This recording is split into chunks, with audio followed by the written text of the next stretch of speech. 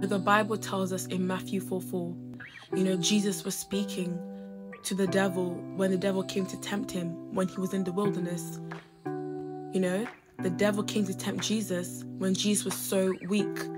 When the devil knew that Jesus was so weak, when the devil knew that God's flesh was so weak, that's when he came to tempt Jesus in the wilderness.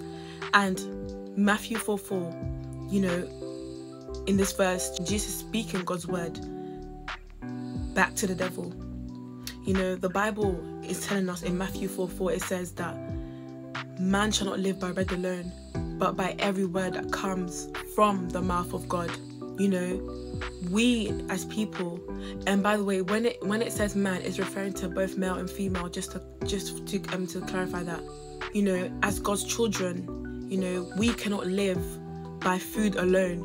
We cannot live by social media alone. We cannot live by people's words, but we live by God's word. God's word is what gives us true life. God's word is what causes us to live, not because we eat every day, or because we speak to a particular person every day, or because we're on social media every day. These things don't cause us to live, or I should say to truly live. But when we read God's word, we are truly living, we are truly alive, because our spirit is being fed.